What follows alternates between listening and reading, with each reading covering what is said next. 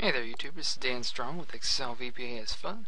Today we had a quick question. A gentleman told me he's got a user form with checkboxes, one for each page that he's got going on, and what he'd like to do is be able to check whichever ones he wants and then click this print button and it'll print only the worksheets that he has checked.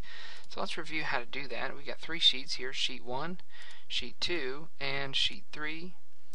And let's make our user form, Alt F11. Let's go here and click on user form. Now let's make our little checkboxes, and you can make this look prettier all you want, but right now I'm just going to make it functional. Let's just rename this here sheet 1, sheet 2, and print sheet 3. And it's probably best practice to go ahead and label these. Let's go ahead and do that. We'll call this CBSH1, hit here and hit F4, CBSH2, click here and hit F4, CBSH3. Now let's make our button, we'll rename this to print selected. Okay, so there's our button. That's where the code is going to be contained because it happens when you click on it. So let's do this.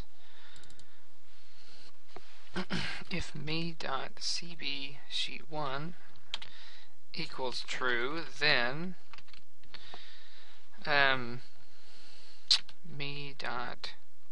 let's do this sheet here. This workbook dot sheet. And that was called sheet 1. We don't have any fancy names for these. Dot print out. Let's see here.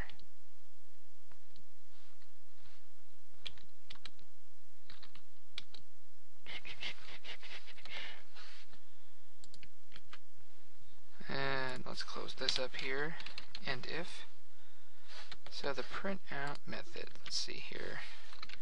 Copies, I think that's right, copies equals 1, so that should automatically print that. I'm just going to copy this, paste, we'll change this to sheet 2 and checkbox 2 and the checkbox 3 and sheet 3, and so whenever this button is clicked it's going to go through here and say, hey, is this one checked or is it true?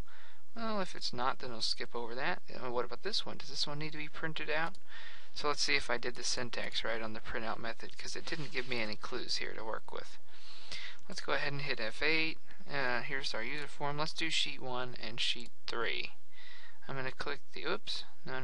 I want to do, I want to put the little stop marker here. There we go. Sheet 1 and 3, print selected. Here's our stop marker. So is this checkbox for sheet 1 true? Yes, it is checked. So I hit F8. Sheet 1 dot printout copies equals 1. So that should send that one to the printer. Yeah, that worked. Okay. Is sheet 2 checked? No, it equals false. So it skips over that one. What about sheet 3? That one is true. So now it will send that one to the printer. Whatever your default printer is what the printout method uses. And hit F8 and you're finally done. So let's see that in real speed, okay? I just want to print out sheet 2 and sheet 1. And I'm going to click print selected. Boom. Oops. I don't know why this, okay. I'm going to hit F5 and let it continue now. Because I guess whenever I was debugging through, the last thing I did was hit F8. Anyway, we're just going to let it fly through it now. Boom. Print that. And we're done. So that's how we use checkboxes to print out whichever worksheets that the user wants to use. Hopefully that helped you, Mr. Rich. Thanks for watching. God bless.